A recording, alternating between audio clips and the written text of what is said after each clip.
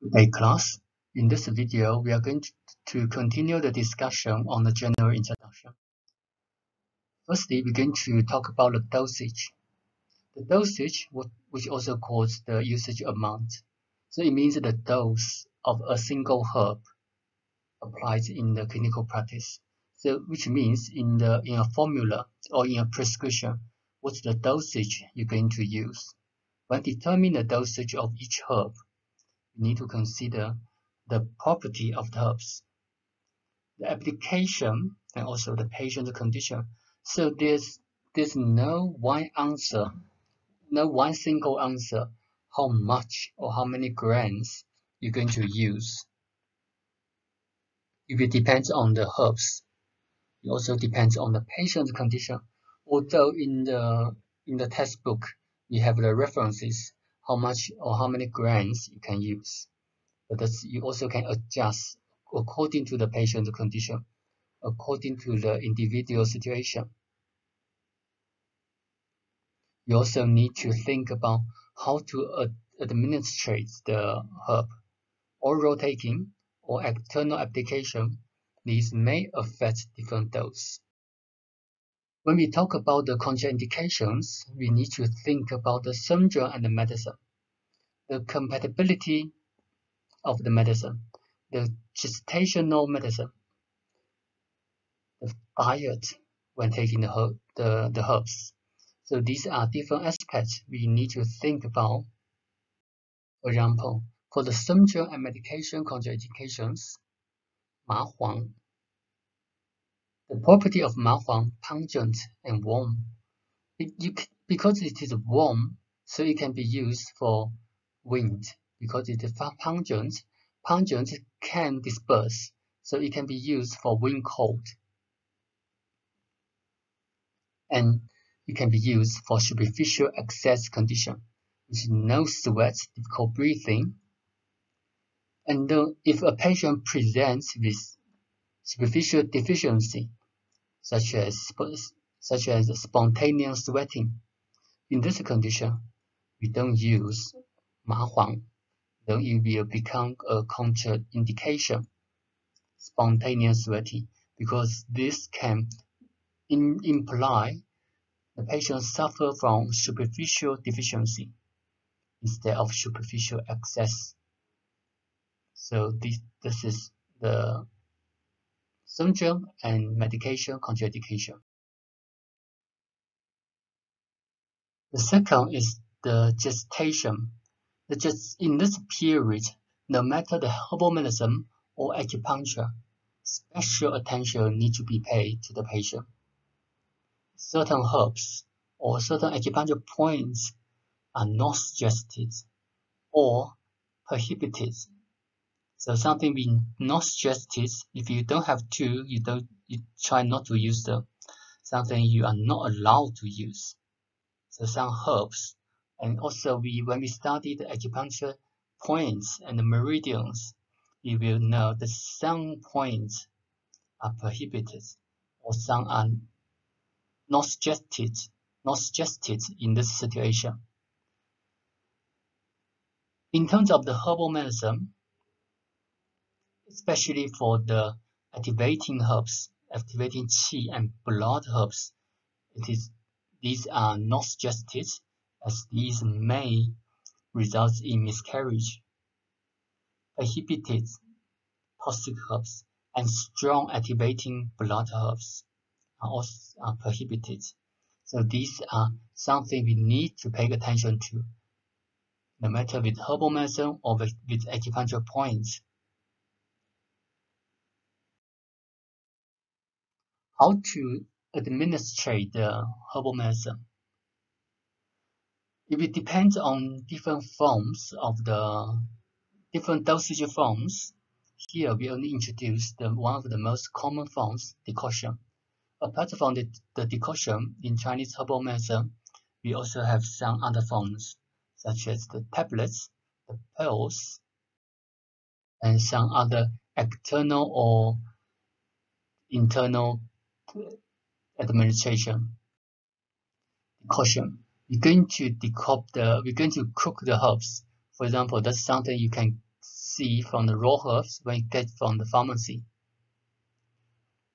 Raw herbs, you're going to add the herbs to a pot. What kinds of pots you can use? You can use any cooker, but do not use the one made of iron or aluminium. You're going to use the water to soak the herb.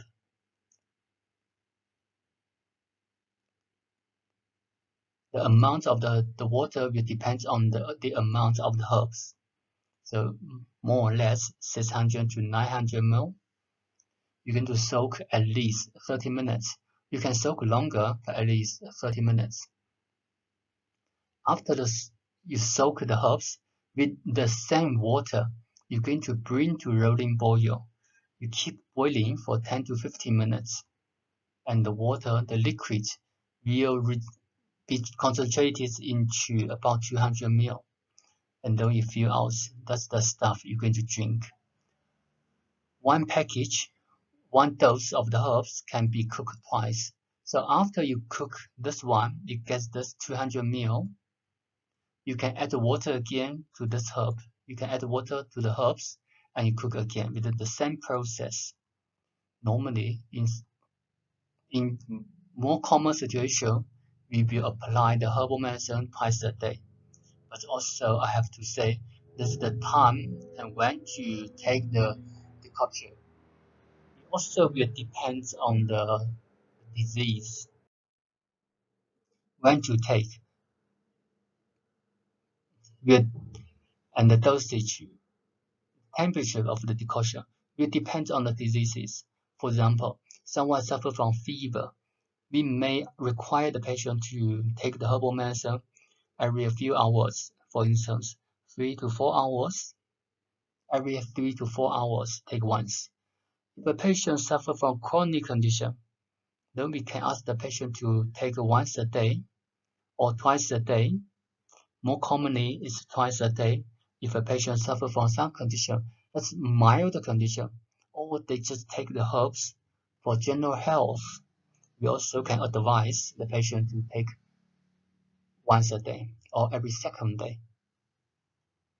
The temperature when taking the decoction. Most of the time, we will drink the decoction while the decoction is still warm.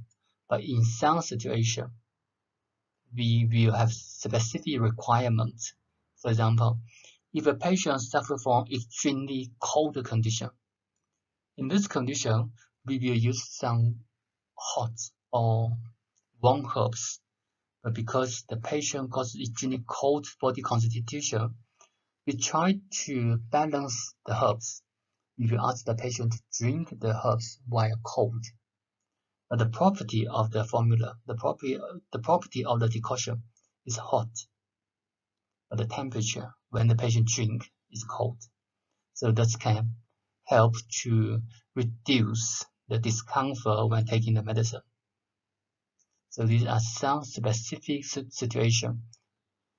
Most of the condition, most commonly, twice a day, drink while the decoction is warm. When to take twice a day. In the upper part of the body, such as a problem with head, mouth, eyes, or throat, common cold, flu, you drink after meals. Something in the lower part of the body, stomach, especially liver and kidney, you drink before meals.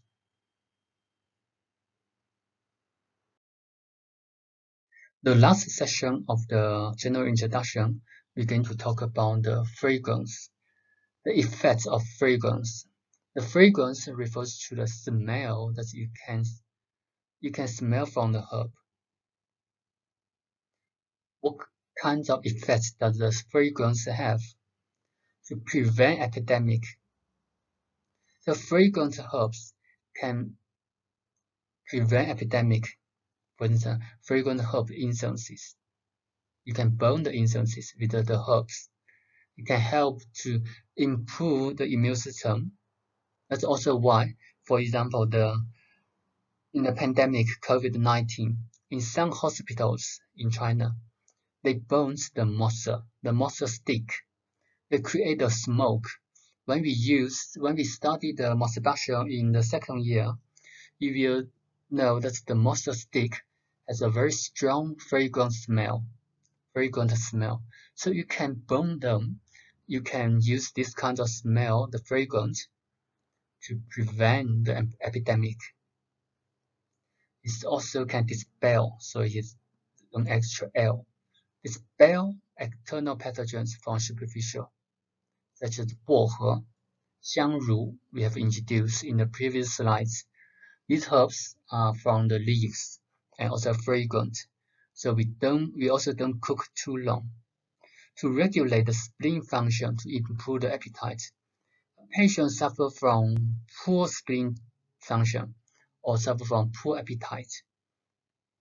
Then we can use fragrant herbs. 木香、沉香、佛手、甘松、stir-fried 麦芽、stir-fried 菇芽。When you stir fry, after stir fry, you also can create the fragrance. Dispel dampness, also 1L. 藿香、佩兰、苍竹、厚朴 is all fragrant. Open orifice.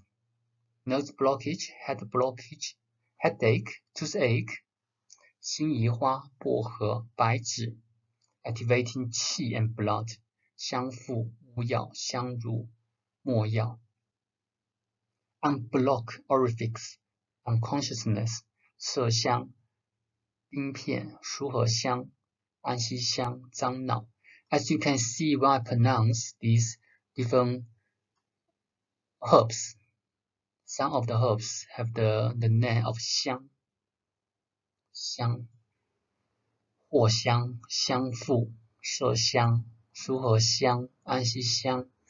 香 in Mandarin means fragrant smelling. So when you see a patient with external pathogens, a patient with spleen dysfunction or poor appetite, a patient with dampness or blockage of the orifice, then you can think about the fragrant herbs that can help you to treat these kinds of situation. So these are the general introduction of the Chinese herbal medicine. From the next video, we are going to discuss some specific herbs. Thank you for your attention.